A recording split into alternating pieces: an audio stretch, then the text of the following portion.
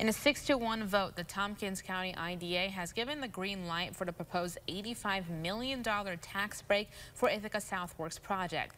The project, estimated at $588 million, looks to develop nearly 900 new housing units. SouthWorks developers requested financial assistance from the IDA in the form of a pilot, better known as payment in lieu of taxes.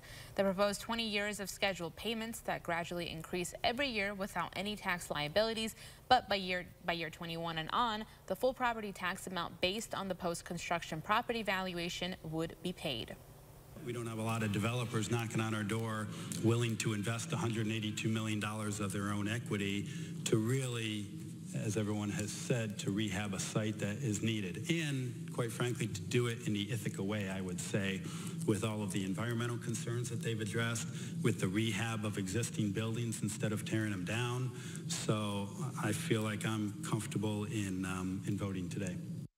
Some community members expressed their concerns.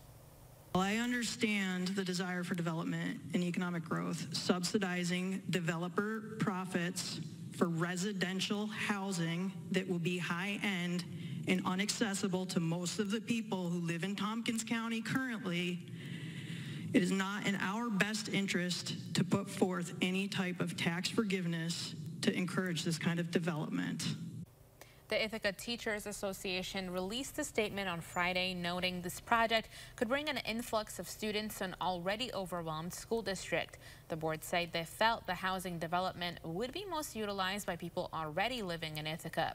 To address concerns, the board decided to implement 5-year assessments on the project and its impacts. For more information on the project, you can visit our website.